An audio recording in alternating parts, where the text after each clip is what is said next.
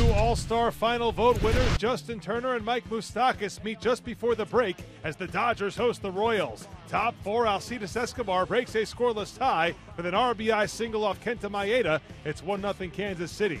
The Dodgers come right back in the bottom half of the frame. Logan Forsythe will shoot one into right field off Jason Hamill. That's an RBI single, and LA ties the game at 1.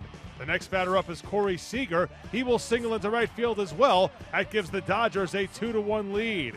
Same score in the 6th inning, and Yasiel Puig will take Hamill deep for a solo home run, his 16th of the year, and he admires his handiwork as well. 3-1 Los Angeles. Same score in the 8th inning, and Chase Utley will tack on. He'll rip an RBI double off Neftali Feliz. That's Utley's 1,000th Major League RBI, and he'll get a souvenir as well. The Dodgers win 4-1.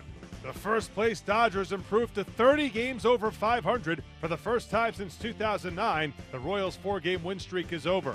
On Saturday, Brandon McCarthy makes the start for LA. Ian Kennedy goes for Kansas City.